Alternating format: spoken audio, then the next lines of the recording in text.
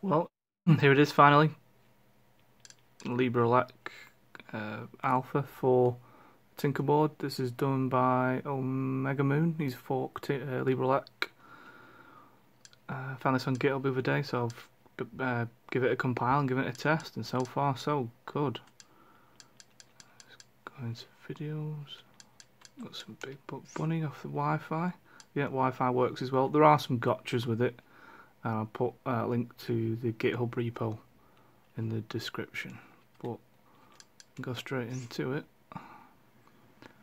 Now, it's not all smooth sailing. There are a few video glitches when scaling 4K video, but for something that's quite new, I'm pretty impressed.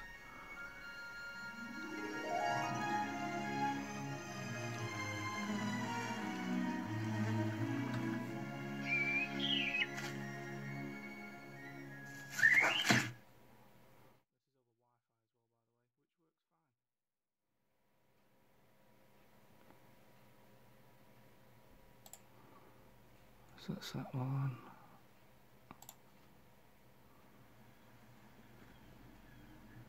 There we go, 1080p, 60 frames a second. Fantastic.